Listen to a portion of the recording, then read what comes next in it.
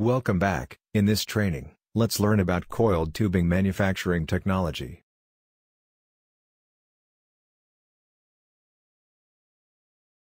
In this training session, let's review the definition of coiled tubing. History of coiled tubing. Evolution of coiled tubing including pipe size, materials and equipment. Manufacturing process for coiled tubing including welding process. Coiled tubing specifications such as materials, purchasing and testing. So, what is coiled tubing? Coiled tubing was developed in the early 60s as well services tool. Coiled tubing has a continuous conduit for fluids and gases, and is capable of running in and out of a well bore under pressure. Coiled tubing was developed due to the desire to work on well bores having pressure. Speed and economy have also emerged to be key advantages for application of coiled tubing. So why we need to use coiled tubing? Well, we need to use coiled tubing if we want to achieve the following. Firstly, due to the needs for live well operations, which will be safer because no tool joints to be made up and faster because no need to bleed down pressure. Secondly, we can achieve faster tripping time, especially useful if multiple tool runs are required. Thirdly, we don't need to kill the well, which help us to avoid formation damage. And lastly, due to environmental reasons, coiled tubing equipment has smaller footprint than a rig and no kill fluid required. So where is coiled tubing typically used? We can use coiled tubing in gas wells, because they are live wells. Coiled tubing can be used in offshore wells, as rig costs are high. Where electric line, slick line has limitations in horizontal wells, coiled tubing will be a solution. And coiled tubing can be used in any land location where the rig costs are high, depths lead to long trip times for drill pipe, kill fluids are expensive, and formations are easily damaged. Very sensitive. This chart showing the evolution of coiled tubing. Half-inch coiled tubing was introduced in 1962. 3.5 inches normally is the largest size for conventional working coiled tubing units. 4.5 inches and larger are normally used for continuously milled pipelines. This chart shows the evolution of coiled tubing string construction. In 1945, it was 30 feet butt welded length for the Pluto project. In 1965, we had 250 feet butt welded length. In 1983, it was 1,000 feet butt welded length. In 1986, we had 3,500 feet butt welded length. And in 1987, quality tubing first time ever used bias welding for continuously milled tubing. There are two types of welds for manufacturing coiled tubing. The first one is butt welding. And the second type is continuous tubing milling process, which involves with bias welding. Butt welding was how coiled tubing originally made prior to 1987. Nowadays, we only use butt weld as a repair splice, cutting out a bad section of tube, then butt weld back together. Butt welding applies only on round pipe. Butt weld is not accepted on new pipe purchases unless approved by purchaser. Butt weld process involves with butting up with proper heat sinks installed and spacing of chill blocks.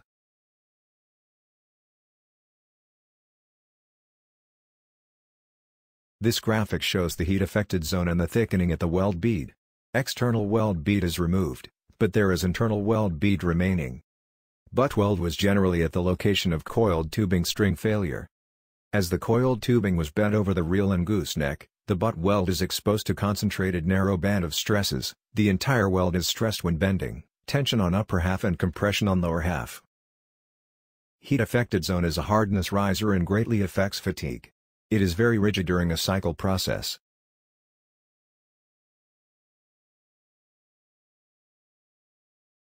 This photo showing weld bead on outside of pipe, then on inside of pipe.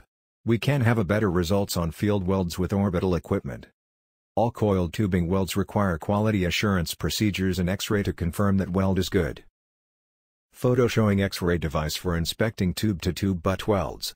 Capable of seeing 0.002-inch hole. Photo shows an example of butt weld radiograph.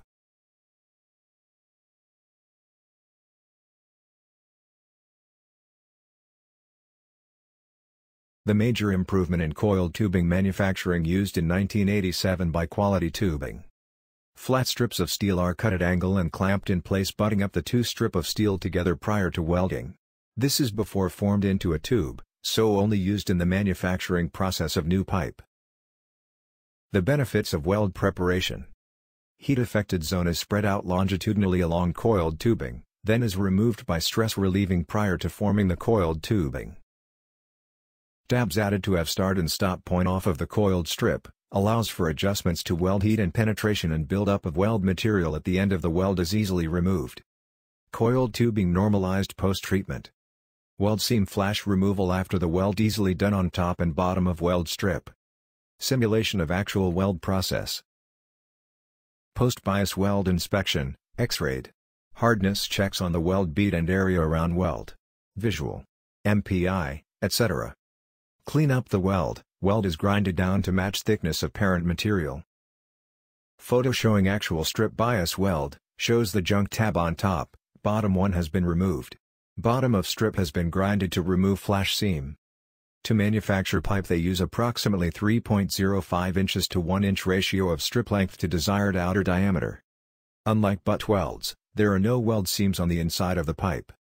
All welds are X-rayed. Safety feature of bias weld. While butt weld has 90° to principal stress, bias weld has fracture, crack propagates to tube body, which is resistant to tearing and much better fatigue life. Once formed into tube, weld is formed into a helix, so during bending, only one portion of the weld is exposed to bending stresses. Distributed weld reduces local material changes. No reduction on fatigue life. Pipe then goes through the roller mill. Continuous casting process, 2 inches by 48 inches slab, approximately 50,000 pounds from same heat. Rollers reduced to specified wall thickness.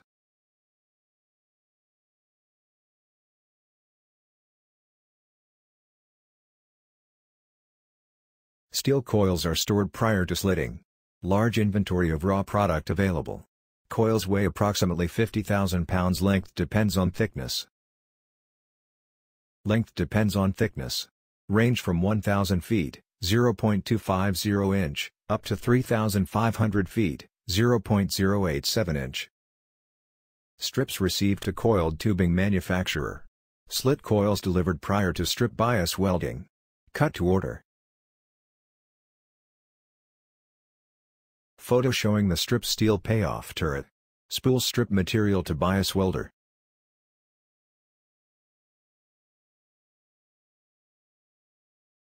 Each grade, yield strength, of strip material requires specialized weld procedure.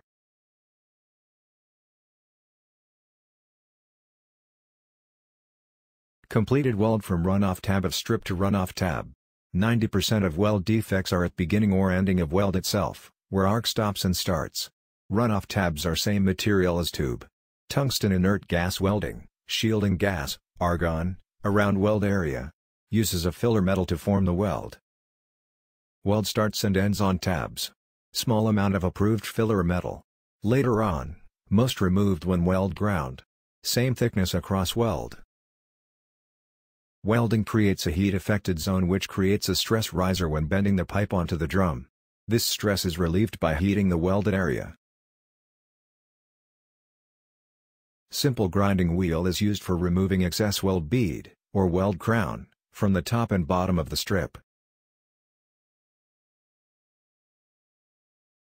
All bias welds are X-rayed and approved by a quality control specialist.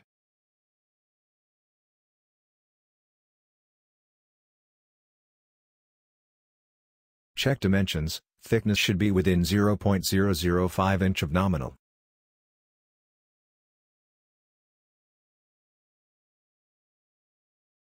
Strip width measurement. Ensure strip width is consistent at 3 locations prior to tube welding, and within strip width requirement. Hardness measurement. Measured in weld, heat-affected zone and parent metal. Measurements will be stored. After all of the bias welds are formed, strip is collected onto these spools. Final strip assembly, which is taken to the mill to form coiled tubing. Collector spools ride on pocket of air, so can be pushed by hand into place. High-frequency induction electric resistance welding. Seam anneal at 1650 °F. Seam anneal and air cooling is normalizing process. Refines grain of weld. Photo showing tube forming section.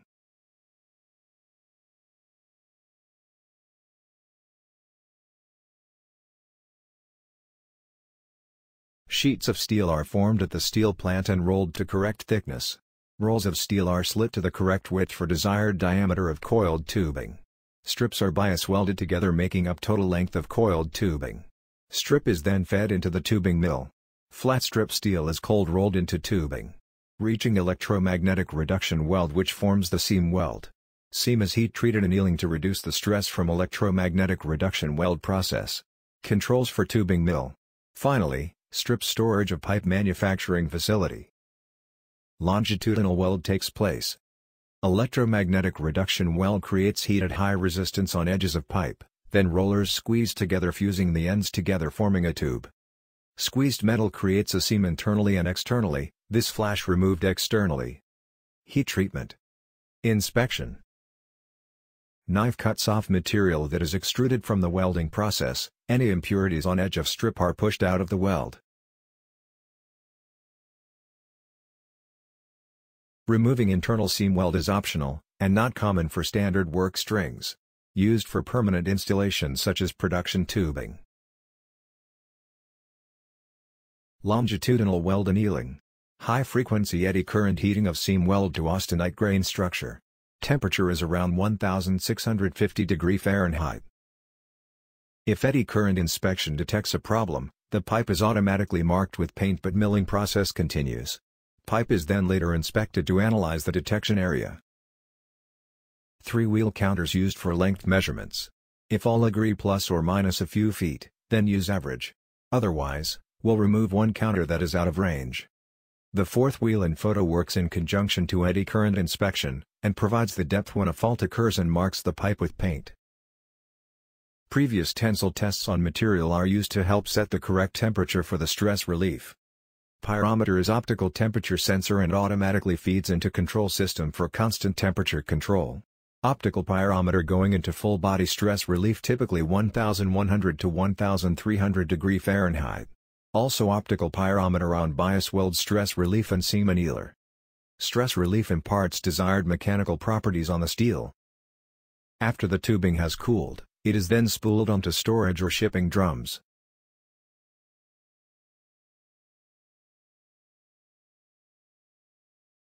Coiled tubing string is hydro-tested for 15 minutes. Pipe is then purged with nitrogen.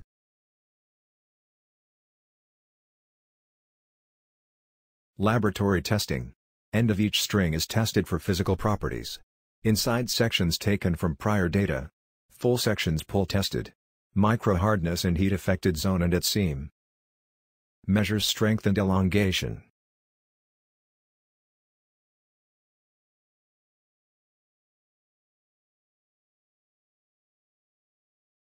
Load testing provides graph of stress versus strain. This testing ensures the pipe has correct strength and ductility, elongation that occurs from reaching yield point to ultimate tensile load.